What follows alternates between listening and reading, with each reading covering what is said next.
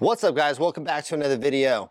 Today I'm going to be answering a question from someone who commented on one of my recent videos. It's like, how do I start making money if I have nothing?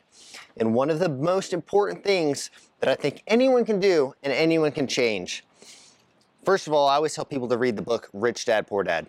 It talks about assets and liabilities. Quick breakdown. An asset is something that you buy that makes you money, and a liability is something that you buy that you don't make any money, where you're just losing your money. And what I do, and what I've done since I was a little kid, is I have only bought things that make me money that I enjoy. Hence my brand, Funtrpreneurship. Funtrpreneurship is basically what I've called myself. And I'm gonna show you around my house real quick. I will show you that basically everything that you see in my house is something that makes me money. Starting with this truck. I just bought this truck recently. It was around $100,000 after all expenses and everything. But this truck is gonna make me so much money.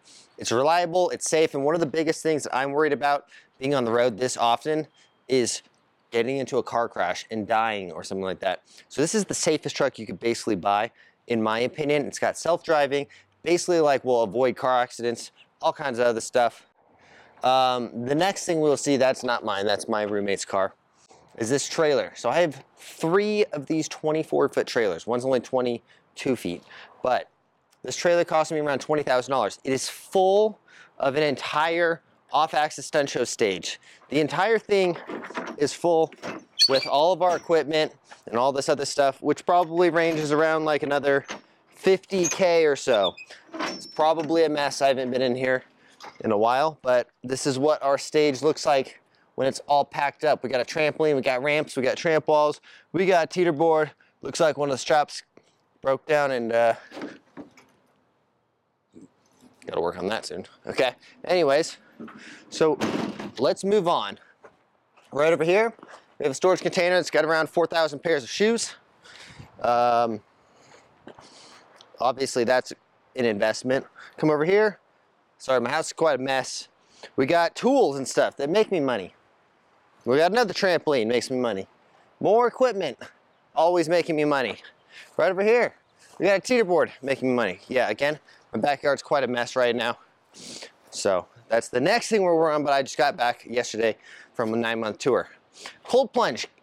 Most people can argue that's probably one of the only things that I own that doesn't make me money. This was also free, this boxing bag doesn't count. But I don't short ever on things that make my body feel good because I'm an athlete. So everything I try to do is to make my body perform better. So that way I'm not a broken acrobat at the end of it. So cold plunge, great investment in my opinion. That's probably the only things I ever buy is things that are for my body that would be considered a liability, but I still consider it an asset because I am a professional acrobat. Storage thing over here, full of tools, making me money. Another trailer right here, full of equipment. 2 more trailers right over here, full of equipment. This is the new tramp-all trailer. This trailer cost me around 20 grand before I started turning into the tramp-all trailer. And then we had another about 6 grand or so, would have cost me even more money had I not been doing most of the work myself. Probably would be around like 40 grand project. Obviously, another trailer right over here. This one's got the mini mega ramp in it, the new airbag and stuff. All things that I bought that are making me money. And almost all these things that I'm showing you guys, I bought within the last year. So then we're gonna go into my house. I'm gonna give you guys a brief tour. It's not very clean, so hopefully my girlfriend doesn't get mad at me for going into the house. But here we go. So pretty much everything in here is going to be making me money. We got my computer right over here. Obviously that makes me money. We got this $10,000 massage chair, not making me any money. I should charge rent for people to get into it, but I wouldn't do that. That's probably a liability, to be honest, but it still helps my body. I bought this other stupid thing. You stand on it and it like vibrates. It's not plugged in, but basically it like shakes your whole body. Feels so good. The reason I bought it was because when I got onto it, it basically like made my back problems go away.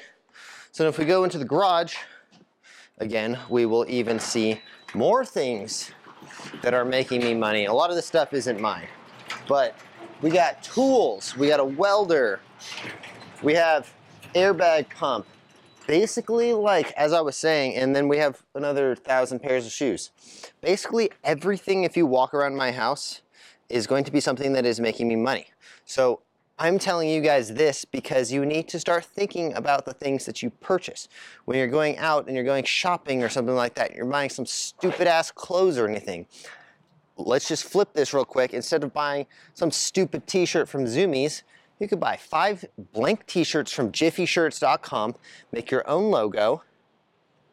It'll probably be around the same, and then you have them printed on your shirts. Let's say a regular shirt costs you, I don't know, let's say 35 bucks from Zoomies.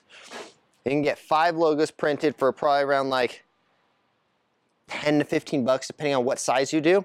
And then you can get 5 shirts from jiffyshirts.com. You can get any size you want, whatever. They're gonna be around $5 each. So basically, just flipping that from buying some stupid shirt from Zoomies, now you could have 5 shirts that you sell, and then also you can have like the beginning of a clothing brand or something along those lines.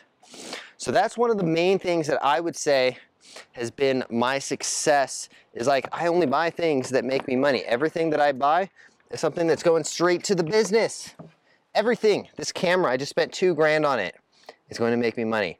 So by just switching your mindset from buying stupid things that are considered liabilities, just stop and look at what you're spending your money on. Or instead of thinking of how do I make money, how do people take money from me? How, like when you walk through the day, every time you spend money on your credit card or whatever it is, think about, how did they just take this money?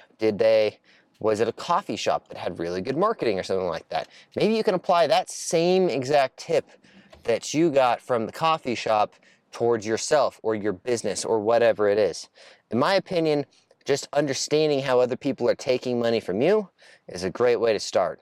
So I hope that answers the question that I got on where to start if you have no money to work with. Because of course, yeah, people say it takes money to make money, but if you just start by just focusing on what you're spending your money on, you will be significantly better. Just keep buying things. Like I always tell people, a camera is like the greatest place to start because you can almost instantly, with just a few YouTube tutorials, be considered a professional cameraman, and you can make pretty decent money. My first business that I started, I made over 100 grand in the first year, and it was literally just creating social media content for other companies, mostly for the company that I work for, Razor, you know, the scooter company.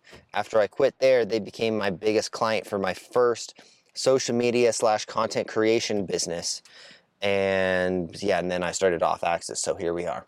But anyways, hopefully you guys enjoyed this video, and hopefully, like, it doesn't come off as like me just bragging to you guys about how much money I have. I'm trying to show you guys the things that I would do if I was to start from scratch, and the things that I've been doing for a very long time. Just only buy things that you enjoy, of course, because buying things that you don't enjoy, it's going to be harder, you know. That's why my brand, Funchpreneurship, I think is the way to go. I'm also writing a book called Funchpreneurship.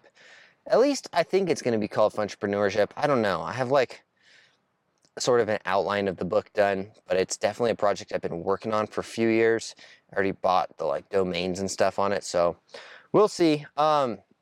Anyways, thank you guys for watching. Hopefully you guys can take some tips from this and apply it to your own life. And let me know what you guys want to see me make content down below. I'll see you guys in the next one. Peace, everyone.